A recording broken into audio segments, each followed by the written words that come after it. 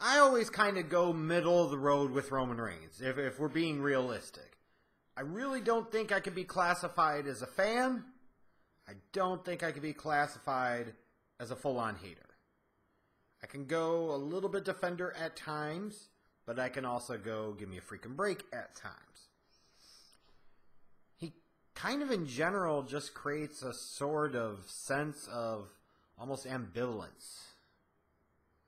Just malaise, more so. Just a guy that doesn't evoke the type of emotions, good or bad, out of me that he does for a lot of other people. And I think part of it is Cena fatigue. After so many years of seeing the same type of techniques used with Cena, you get to the point where you kind of get beaten down by it, and you've just learned to cope and adjust. And that's kind of what it is. I think sometimes Roman Reigns gets unfairly blamed for too many of the problems with WWE. Ultimately, one guy that isn't the owner of the company is not going to fix everything, no matter how good or great they were. If Hulk Hogan was in the company today, Hulk Hogan could be a star, but then the company would do everything they could to make sure that he wasn't a star, and we'd probably look at him the same way. Same thing with Austin, same thing with Rock. If you think I'm crazy, you're insane. Because this company now literally goes out of their way to not create real, larger-than-life stars. They want props that they can quickly interchange. They're about marketing the brand, marketing events, marketing experience, not the individual talents. WrestleMania is a success because the company has transitioned away from marketing the individual stars to marketing the weekend, the event, the whole week, frankly, the experience. And it has worked for them contained within that, but in the grander scheme of things, it could be detrimental to their product. Now, the reason I'm bringing all this up is Roman Reigns, as the top guy, is going to be in a position where no matter what you do, certain segments of the fan base just aren't going to like him. And to a degree, that's okay, in the sense that wrestling should be like a variety show where you have something for everybody. However, it is a concern because at some point in time, when you have a face of the franchise, that dude, I think about quarterback in the NFL. When all else fails, you need that quarterback. You want that quarterback. You have to be able to count on that quarterback to be able to lead the team and inspire, to be able to get more out of them, to make others around them better than they ever thought or imagined possible. That's why it frustrates me as we go along in time and I see people kind of knock Magic Johnson and Larry Bird down the all-time rankings just a little bit in terms of greatest NBA players of all time. You're stupid if you do. Because for Christ's sakes, Magic comes into the league year one, his team wins a championship.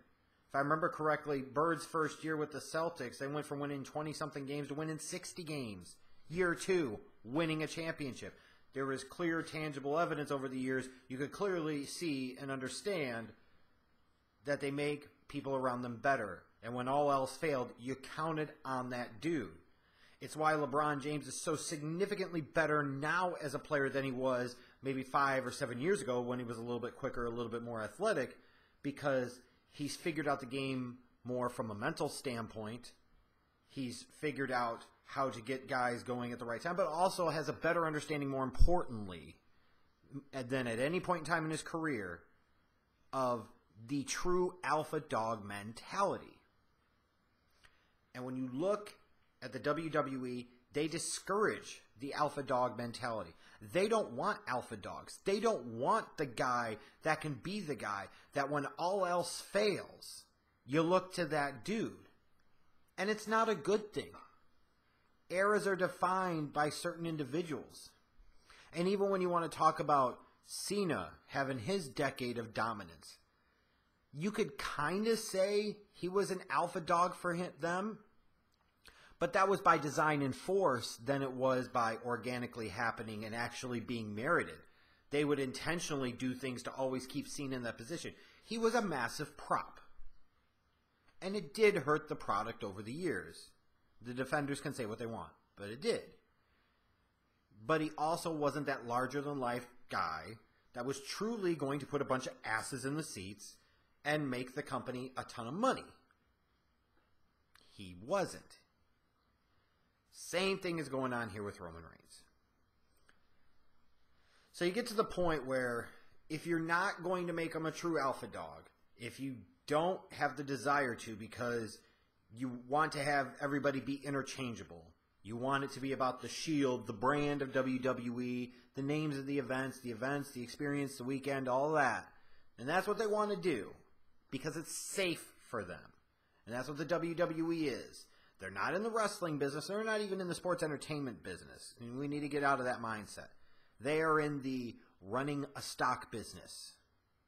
And you can clearly see, based off of the way they operate their business, that they are in the running a stock business. And from a certain perspective, that makes sense. Because ultimately, the WWE, as a publicly traded company, has shareholders to answer to. They have to produce in terms of their financials. They have to produce in terms of the dividend.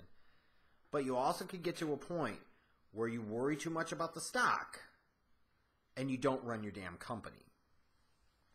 But when we get to Roman Reigns, if you're not going to make him the true alpha dog, then at least figure out a way to where more of your overall audience can tolerate him.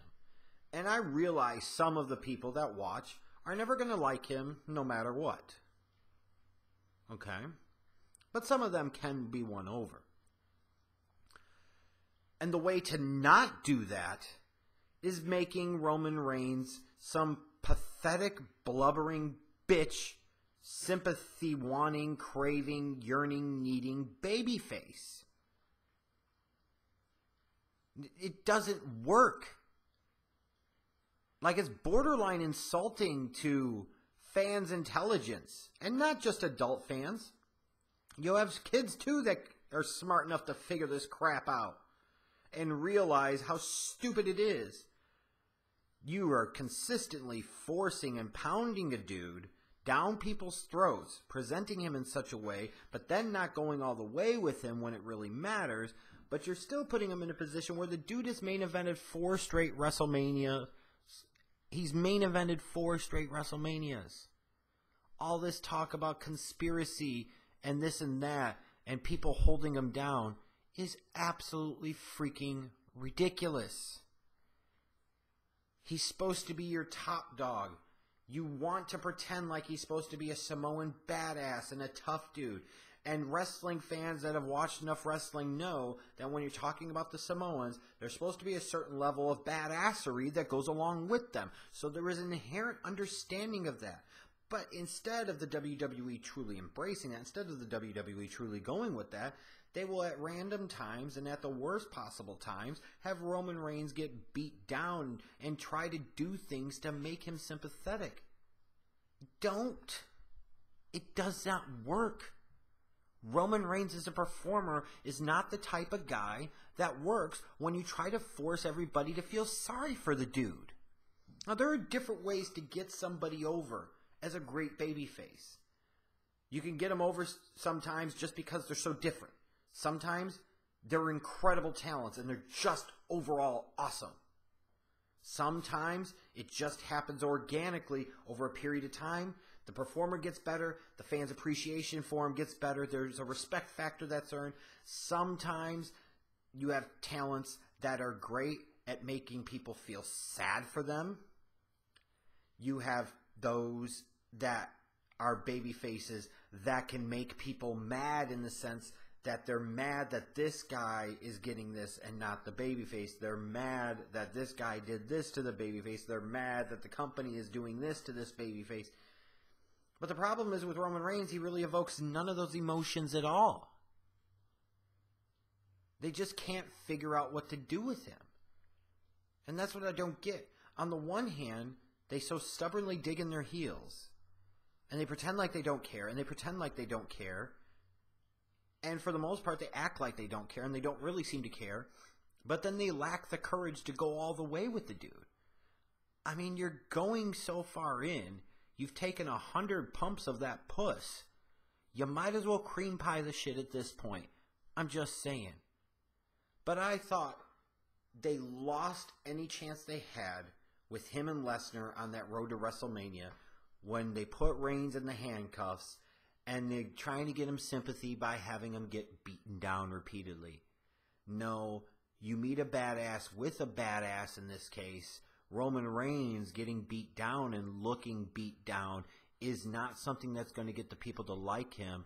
It's going to be something that gets across as being sad and pathetic, and yet another attempt, a pathetic attempt by the WWE to get a guy over in the wrong way.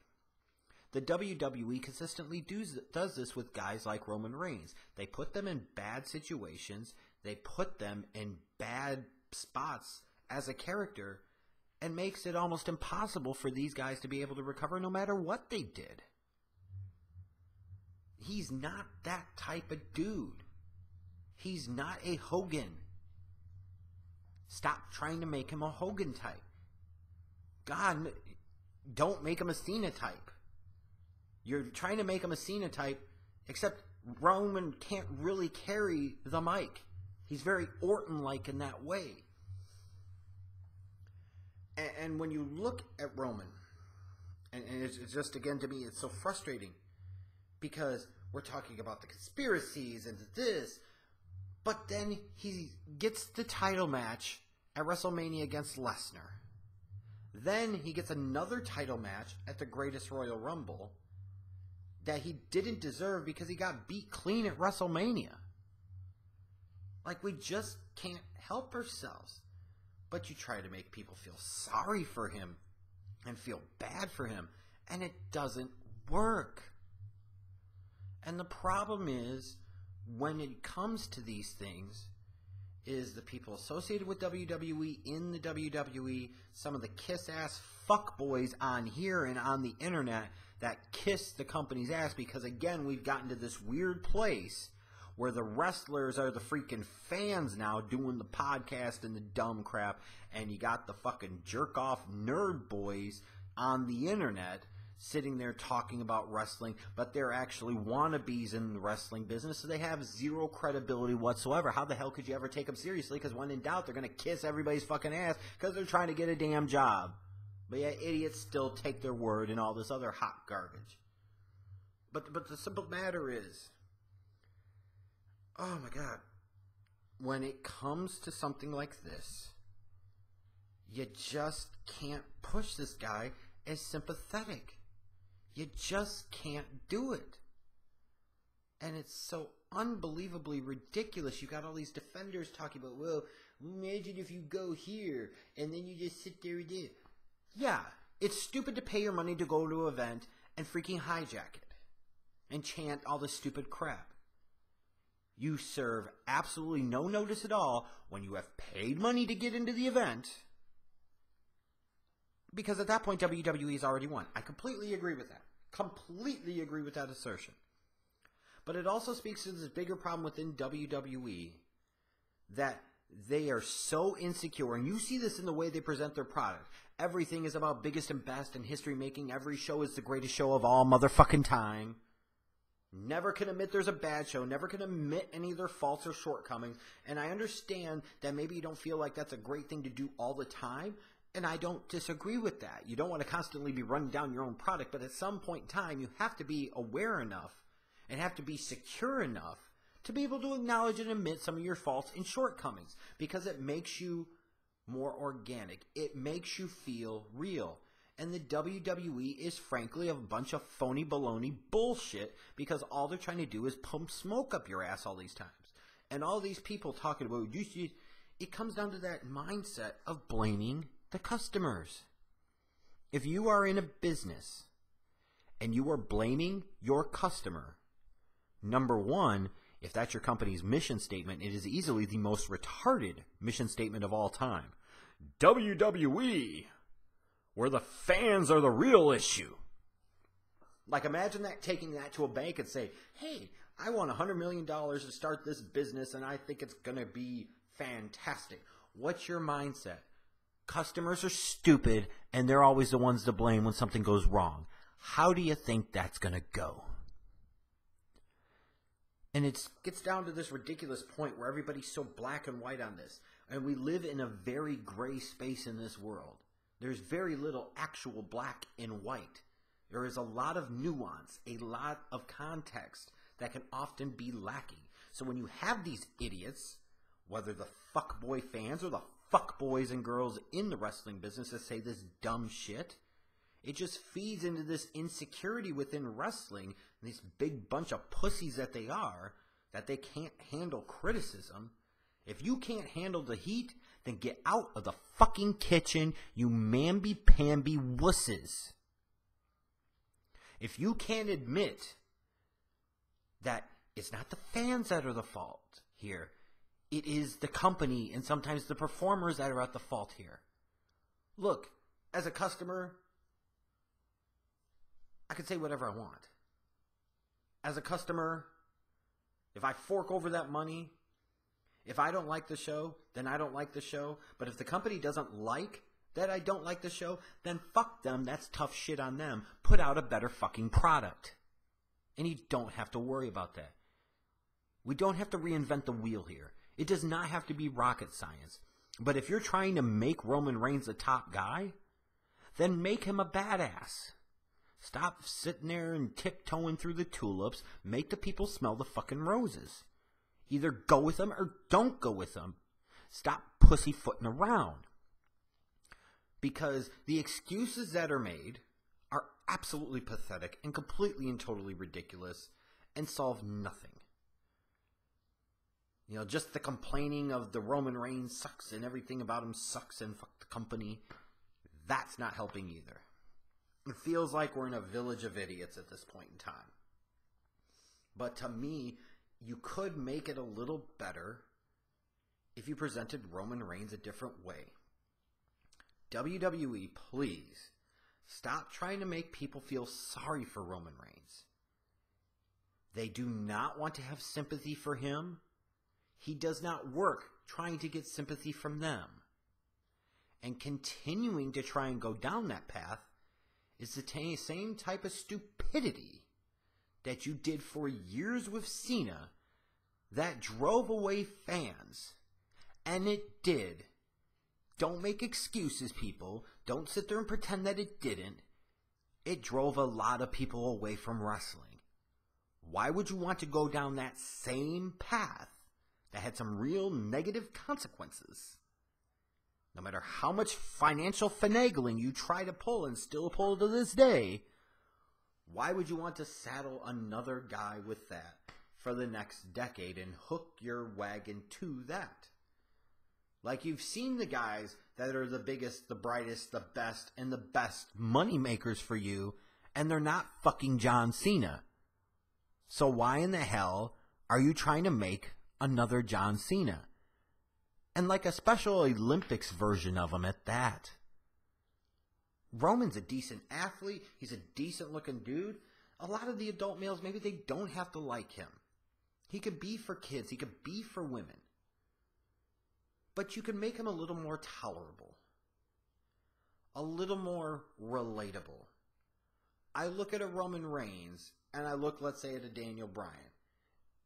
Even me not being much of a Daniel Bryan guy, I can look at Daniel Bryan and say, it is a lot easier to potentially feel sorry for this pathetic ass.